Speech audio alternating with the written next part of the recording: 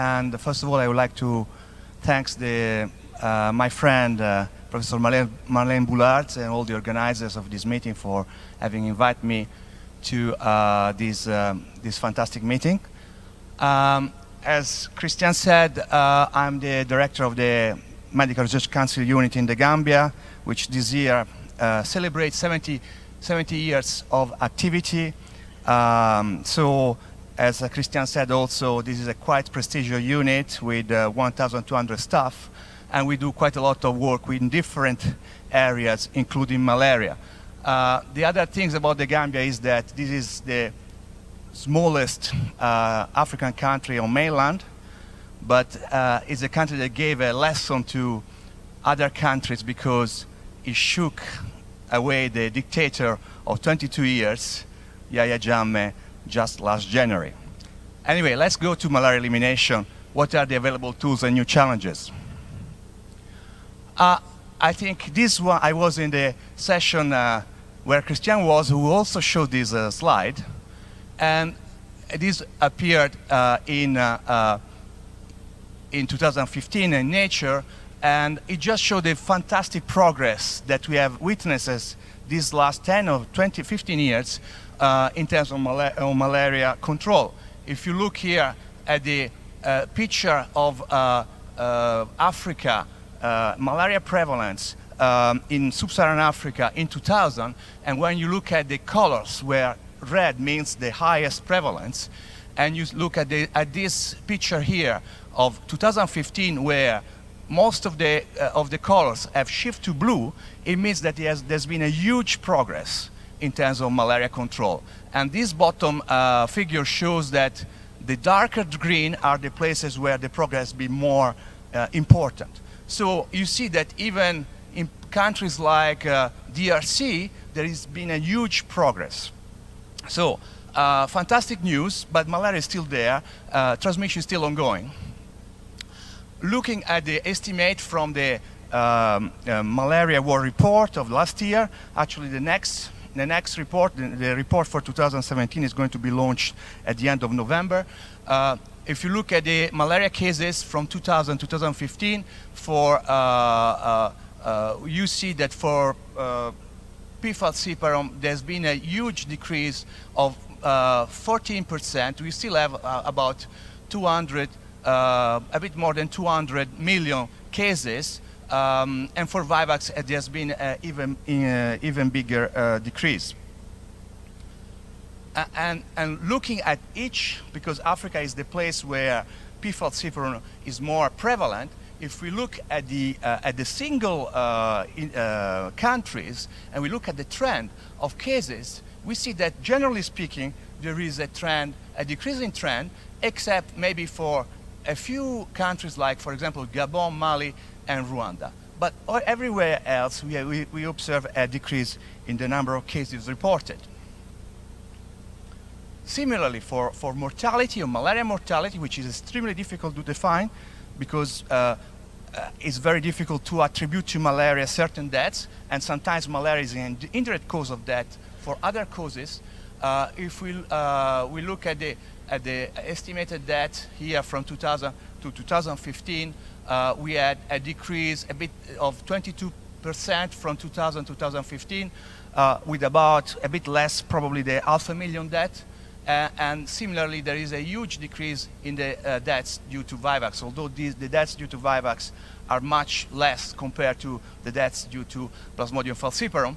And knowing that the mortality is much higher in children under 5, particularly in African children, and you look at the estimate deaths in under 5, you see that there's been a significant decrease there as well, minus 29%. And again, here the trend seems to go down in every single country, African country. So this is due to substantial commitment, financial commitment from different donors. And if you look here at the amount of billion US dollars that have been committed to the fight against malaria, it has increased sharply from 2005 to 2009, and afterwards have reached a plateau, and here you have the different component, different donors that are donating resources for malaria control. And when looking at the type of financing, what these donors finance, the government, of course, finance primarily the health system, while the Global Fund and the President Malaria Initiative funds essentially or mostly commodities like bed nets, like treatment, and very little health system. This is again taken from the Malaria World Report 2016, and it's quite interesting because it shows the different donors on one side, on the left side. You see here, here are the governments of endemic country, and how the amount of funding that goes to endemic country, and obviously USA, UK are among the biggest donor after the governments in endemic country, and then you have other contributions like France, Germany, Japan, Canada, and here is the Bill and Melinda Gates Foundation, EU, and so on and so forth. Some of this funding goes to the Global Fund, and the Global Fund is extremely important for malaria control because it provides the funding to maintain the gain we are having today. So it's mainly funding for buying bed nets, buying treatment, buying diagnostic tests. So the other question here is what is going to happen to this funding, USA, once President Trump decides to revise this, but we don't know really. Okay, so let's talk about malaria elimination. This is not a new idea. There was a global malaria eradication program that was launched in the 50s that was based, this was the sort of roadmap of the global eradication program, and it's a quite simplistic approach because, it's quite a simplistic approach because basically they wanted to interrupt transmission with vector control activity, mainly DDT, and then so you have here is the human reservoir, the parasite reservoir, interrupt transmission with DDT. The parasite reservoir would be eliminated, and once this would be eliminated, then we could have stopped spraying activity, and then even if the vector would have been there, he wouldn't have transmitted the disease or the infection. I mean, this is a quite simplistic approach, and now we realize that interrupting transmission, eliminating malaria or eradicating malaria needs a more articulate response, and also a response that is adapted to the local circumstances. So, the failure of the eradication program caused a sort of depression, I would say, across the world in terms of how we are going to control malaria, how we are going to reduce the burden. And for quite a long time, the E word, the E word, so the elimination and eradication, was basically forbidden. So no malariologists would talk about eradication, no malariologists would talk about elimination because of the failure of the previous program. But we have here a billionaire, American billionaire, who founded a Bill and Melinda Gates Foundation and decided to help the world in solving some of its most pressing problems, including health problems.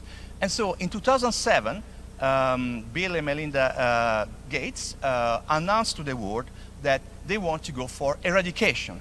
And everybody was really stunned about this because, and this is reflected by the title of this journal, did they really say eradication? So a word that could not be pronounced before. And well, then people say, well, you know, well, maybe we should think about it. Is it possible at all?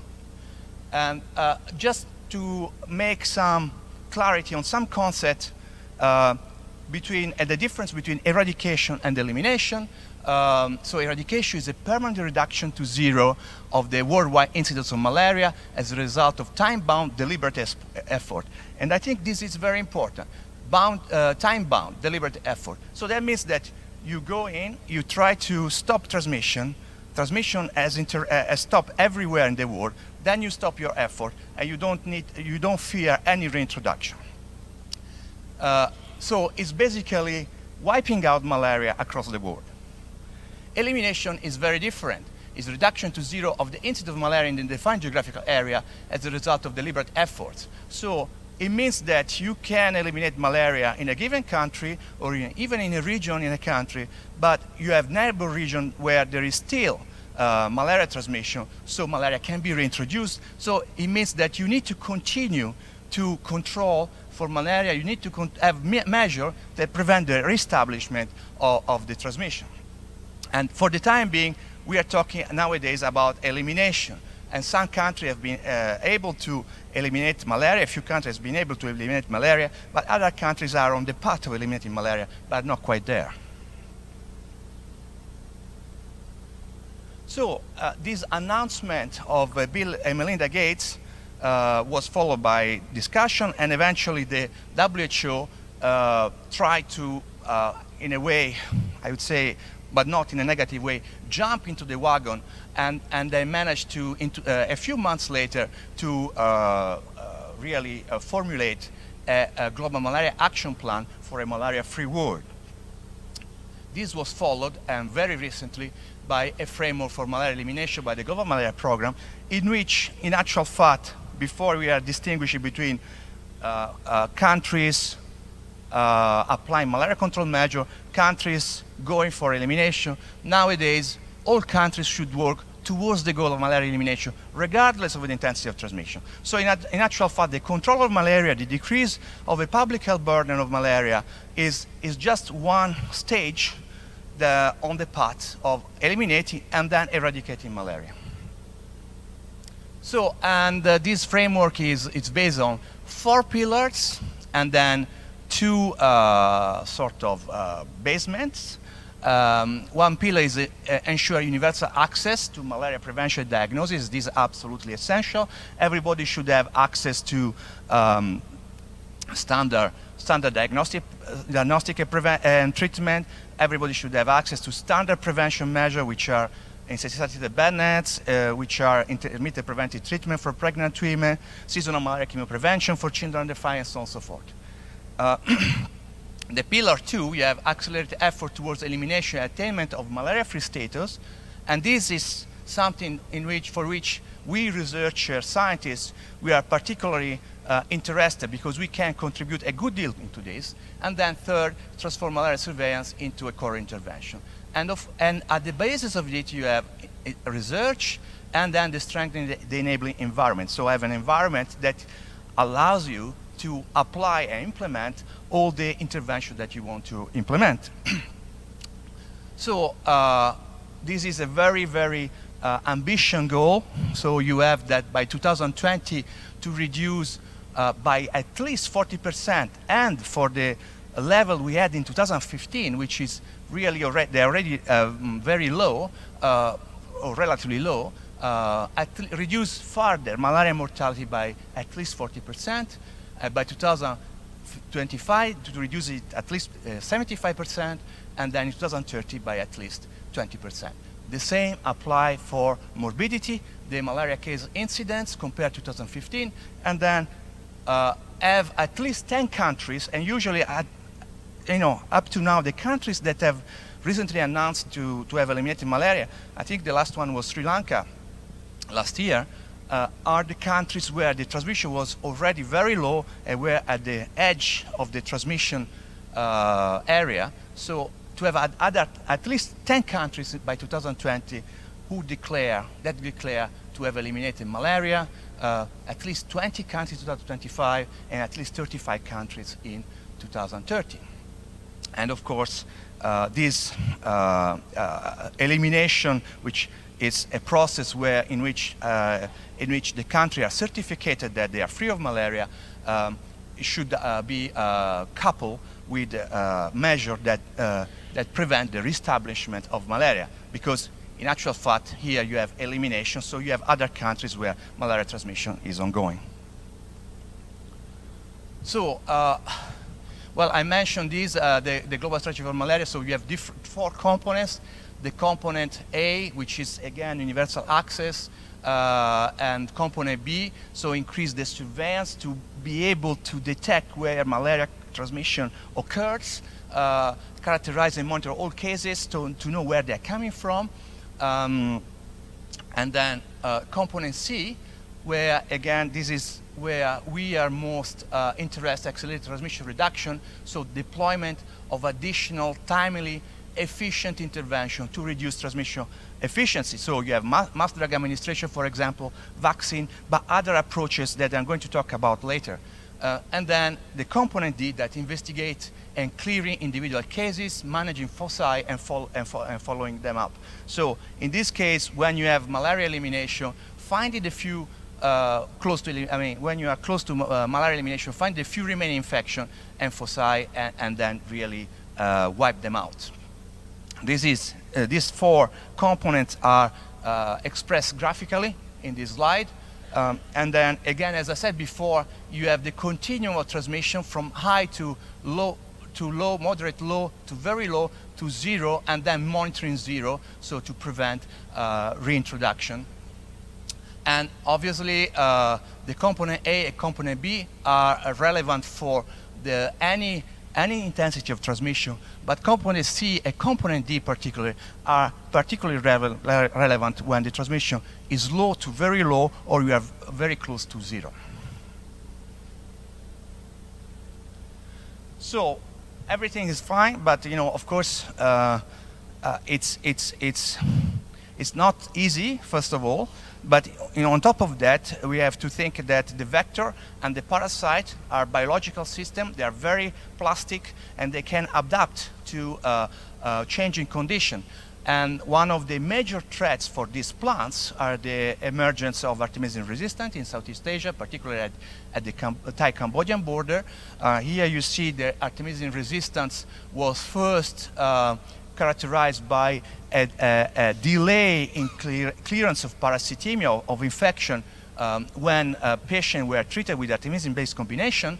And this delay in clearance has been associated with the occurrence of a particular mutation in the K13 gene of the parasite, Plasmodium falciparum, and the red zone, the red area, correspond to the prevalence of this mutation that confers resistance to artemisinin. And you can see that there are places where actual fact this mutation is highly prevalent. Although people have said, well, these people, it is true, they show a delay in clearance of parasitemia, but eventually they are cured. This is true, but this delay actually make the partner drug in the combination more vulnerable. And unfortunately, we have seen in Cambodia, here you have the success rate, the success rate of artesunate mefloquine in red, the artemisinin piperacin in black, and here you have 100% efficacy, right? And you can see that the artemisinin piperacin here, for example, here, has an efficacy that is less than optimal. That means that also the piperacin component in the combination is failing, and this resistance of piperacin has been associated to a particular gene in the parasite that make it, the copy number is increased, of this gene is increased, and it makes the parasite more resistant to the treatment. So these are really the threat for this sort of roadmap that will bring us to malaria elimination. The other threat, which I didn't put it here, is insecticide resistance, of course, which may be also problematic. So the other point I want to make is that malaria elimination, so the effort for malaria elimination needs to be continued even when the burden of malaria is going to be extremely low. And this is what we observed in Sri Lanka many years ago, when following the substantial decrease of malaria cases, the IRS, which is indoor residual spraying, was stopped. You can see a quick increase of malaria cases. And similarly, in Zanzibar, we observed the same problem. The program was, malaria control program was halted, and then again, we have increase of parasite prevalence from less than 5% to 50%. So it means that when you engage in malaria elimination, you cannot, in a sense, relax before you have basically eradicated or eliminated to very, very low level the risk of reintroduction of malaria infection. So what's the problem for, one of the main problems for malaria elimination is the human reservoir. It is still unclear what is the role of this human reservoir in maintaining the transmission, but I believe that, personally I believe that is very important. The other point is that in high transmission setting, if you look at the number of infected individuals, few of them are going to be, in high transmission setting, are going to be symptomatic. Quite a lot of them are going to be microscopically diagnosable, identifiable, and then a few are going to be submicroscopic. That means that are below the threshold of microscopy detection. In low transmission setting, although the prevalence may be lower than in high transmission setting, the large majority of infection are submicroscopic. So they can be detected by a microscopy, but they can be detected only by molecular methods detecting the DNA or the RNA of the parasite. And we know that most of these infections have got gametocytes, and the gametocytes are the form of the parasite that is transmitted to mosquito, and the transmission, the onward transmission from human to mosquito depends on the parasite density, the gametocyte density in this case. But you see that is a sort of sigma-shaped curve. You have quite high probability of mosquito getting infected when you pass the threshold 100 gametocytes per microliter, but even below 100 gametocytes per microliter, although the risk of infecting mosquito is low, it's still there. And we have to think that the infected people with an infection floating in their blood, they are apparently healthy most of the time, but they are keeping this infection for weeks or months, and so you have even if the probability of infecting mosquito is low, but they may be bitten several times over a period of 5 or 6 months, and then may infect actually the vector, and then the vector may continue transmission. So so the asymptomatic malaria infection, which apparently now they're going to be called low density infection, defined as infection of a density of less than 100 parasites per microliter. So they are about half of the infection are undetected by microscopy, as I was saying, and the difference is greatest in low transmission setting, and then they can persist for a long period of time, and the gametocytes are positively associated with no symptoms and low asexual parasite density. In other words, if an infection is asymptomatic, it's more likely to have also gametocyte, and the mosquitoes are infected with gametocyte density as low as 5 gametocytes per microliter. And also we have observed transmission, onward transmission from children to mosquito with children with no gametocytemia undetectable, gametocyte undetectable by molecular methods. So having said that, having given this introduction, I just want to show you what is our research program in the Gambia in terms of research for malaria elimination. And the Gambia is a fantastic place to do this research because it's a country that has done a lot of progress, has decreased substantially the burden of malaria, and also is a country where the burden of malaria is extremely heterogeneous. So you have prevalence as low as less than 1%, for example, here, and then while in the West, and then you have prevalences. This is a survey that was done in November 2012, prevalence as almost as 50% in the eastern part of the Gambia. So we wanted to understand the dynamics of transmission, what maintains this transmission, and who are the people infected, how they infect mosquitoes, and so on and so forth. So I'm going to present a few data, a few results about this. So first of all, we identified 6 pairs of villages across the Gambia that you see here. So to have a sort of breadth of, or the difference in terms of infection, transmission intensity and infection across the country. And so this started in 2013 and end in 2015. We're still analyzing the data, but it consisted in monthly bleeds, so taking a blood sample from all inhabitants of the village every month during the transmission season, so from June to December, and once during the dry season in April, where there's virtually no transmission, and also passive case detection.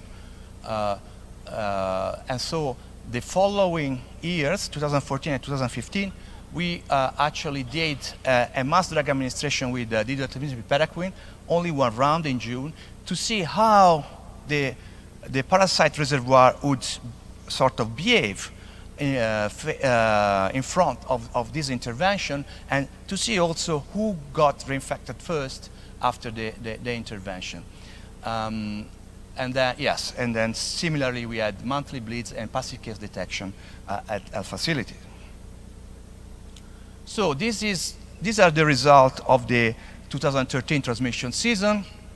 I'm going to, so these are the months, these are the prevalence here and there. Here you have, in the boxes, you have the prevalence by month, and also the lighter box corresponded subpatent infection, so not detected by microscopy, but detected by molecular methods. You see that there is clearly there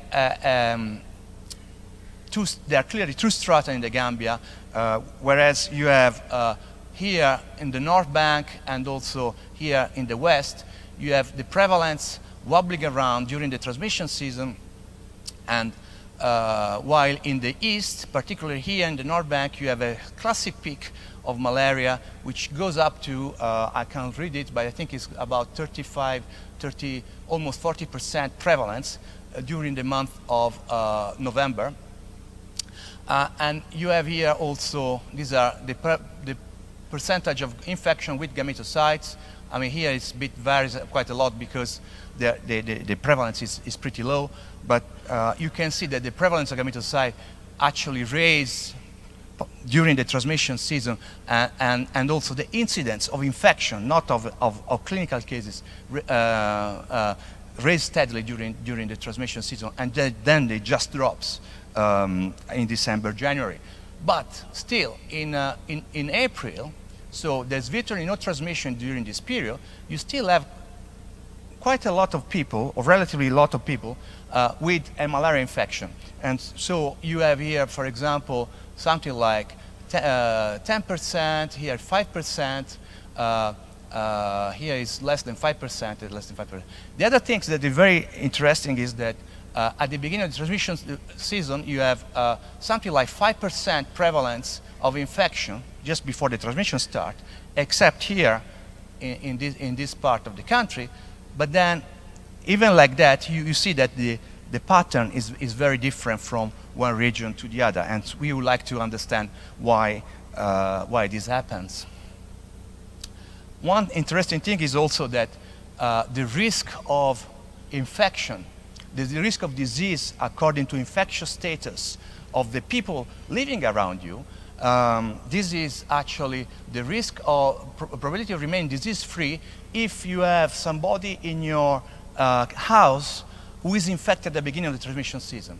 And you see that here, for example, if you don't have any infected individual during the transmission season, the risk of remaining disease-free doesn't decrease very much. While if you have somebody infected in your house at the beginning of the transmission season, and I'm saying infected and not symptomatic, completely healthy, then you see that you are very likely to experience a malaria attack. So this shows also that the transmission is very clustered, and ideally we should try to identify this cluster and possibly eliminate these pockets of transmission if possible. So we also try to see how the infection between villages and months are related. So we did an analysis according to more than 50 SNPs of the genome of the parasite. And so each line corresponds to 2 infections related to each other. So these are the villages here, and these are the months. You see that it's a complete mess, a complete mess. But so we try to actually superimpose these 2 pies together and try to have a sense of what happens in terms of flow of infection from one part of the country to the other. And this is what we get. So if you think about the Gambia like a cake, and you do a slice for each month, so these you have here July, August, September, October, November, December, and the blue line are the flow from west to east. In other words, they are parasite infection that are similar according to our analysis and may be related. And then you have, so the blue is west to east, and the green is east to west. Actually, we had the previous results were made more sense because a lot of infection seems to come from the eastern part. Here it doesn't seem to be the case, but still during the peak transmission season you have quite a lot of flow from east to west. In any case, it's quite complicated. We are just at the beginning of trying to understand what's going on, but as you see, there is a lot of flow, which is important to know because you know, if you eliminate malaria in a place, you are likely to have introduction of infection from adjacent place if you know, if a neighbor country or neighbor region there is still transmission. So this is just to show briefly what happened with the MDA, with the one dose of one treatment of disotirizumab piperaquine. And as you see here, you have a decrease in the prevalence of infection after two months, but then infection just restart again afterwards. So I think for MDA, probably the best option would be to have at least 3 rounds, and probably the best option would be to have 3 rounds during the dry season when there is no transmission, in order to clear the reservoir infection before the transmission gets started. Okay, so this is a sort of descriptive epidemiology we were doing. I don't know what I'm doing with time. 3 to 5 minutes. Oh, okay. So just briefly, is about a study we did about primaquine to clear gametocytes in asymptomatic carriers. And so we tested different doses of primaquine because the effect, the hemolytic effect related to the GC expedite status is dose dependent. And so we actually, yes, so the recommendation of WHO are to use a single dose primaquine 0.25 milligram base per kilogram in uncomplicated falciparum malaria in a context of pre-elimination or elimination program. However, I mean, at the time we started the study, we didn't know that if primaquine would have an impact on gametocyte in asymptomatic carriers. And so we did this trial where we identified symptomatic carriers, randomized them to 4 groups.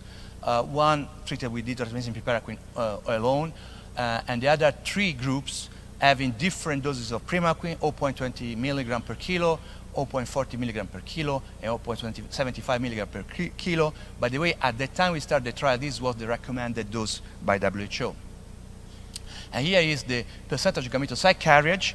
The primaquine treatment was done at day 2 here, and here you see the artemisinin piperaquine alone, the first box or column, and then the other three columns following are the different doses of primaquine. You can see that by day 7, 10, and 14 after treatment, there is a clear impact of primaquine on, on malaria. Similarly, for the gametocyte carriage, the risk of gametocyte carriage, it decreased substantially with the different doses of primaquine. So the other things we are doing, this is also in collaboration with the group of medical anthropology group at the institute here, is what is called reactive household-based self-administered treatment against the residual malaria transmission, abbreviated as ROST. And it's a cluster randomized trial that try to answer several research questions. And one is, if treating household members of clinical malaria cases would reduce residual parasite carriage, and then if malaria patient and their parents or the family can administer the treatment to the household member or the compound member, if it's socially acceptable and sustainable, and what's the impact on the health system and the cost and cost effectiveness. And it's a large trial with 37 villages where the prevalence of infection is 5%, and the intervention in treatment piperaquine, it's ongoing, where basically a symptomatic individual is identified at the health facility, is given treatment, and also given treatment for the people around him, and then the village health worker follow up the treatment after 3 days and see if there is any issue with the treatment. The other things that we are going to start is to look at the administration of ivermectin. Ivermectin is an endotoccidal, so basically if somebody has been treated with ivermectin and a mosquito bites this person, the mosquito dies. And so we are want to see what is the effect of ivermectin and the piperaquine mass drug administration on malaria transmission. Is a study that has been just funded by the Joint Global Health Trial Scheme, but this is the mathematical model that shows these are the rounds of treatment, 3 rounds of treatment, and this is the prevalence. According to the mathematical model, if it's right, we should have almost 0 prevalence at the end of the intervention. So in conclusion, the universal access to standard control intervention, case management, LLIN, so long-lasting statistical net, indoor residual spraying, seasonal malaria prevention, intermittent preventive treatment in pregnancy is a priority. It's crucial to involve local population. With the ROST, with the study we are doing with ROST, that's what we are trying to do. New intervention need to be tested, and if successful, rapidly integrate into malaria control activities. We need to continue to have political and financial support, even if the malaria burden is very low. And containing emerging drug and systemic resistance is a priority. I would like to show the collaborators here, including Koen Peters and his group, Chris Drickley at London School of Tropical Medicine, Tim Bausma at Nijmegen, Steve Lindsay at Durham University. And I think if there are young scientists here, I would like to encourage them to join us in the fight against malaria. Thank you very much.